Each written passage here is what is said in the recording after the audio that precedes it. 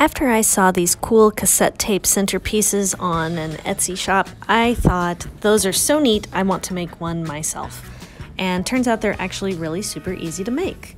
So all you need is 8 cassette tapes. They can be different styles, different colors, it doesn't really matter. And you need a hot glue gun, and then something to put the base on. I ended up using cassette tape cases. All you have to do is glue one side to another like that, so that you end up getting 4 different pieces. Hold it there for a minute after you apply the glue.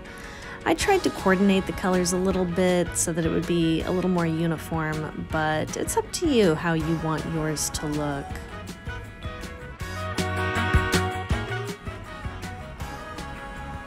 Once you get all 4 pieces glued together, you can start putting them together to form the box. Now make sure you alternate which sides you glue them on. For example, if you have it on the outside, the other side needs to be on the inside of the box, otherwise they're not going to line up properly. So I just applied my glue to the end. I stuck it to the side, I held it in place. I wasn't super exact with my measurements, but that's okay. It's really not that noticeable. So for that last piece to fit on there perfectly, one side is going to go on the end and the other is going to be glued to the side, as you can see what I'm doing here. The first time I did this, I did it wrong. I had 2 sides. It just didn't measure up quite right, so they have to alternate between sides and edges. And then you'll have this perfectly shaped box of cassette tapes glued together.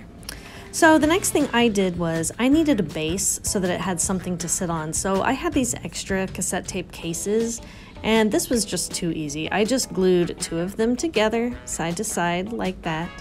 And then I took my cassette tape centerpiece, the box, put glue all the way around the edges, and just carefully set it on top of the cases.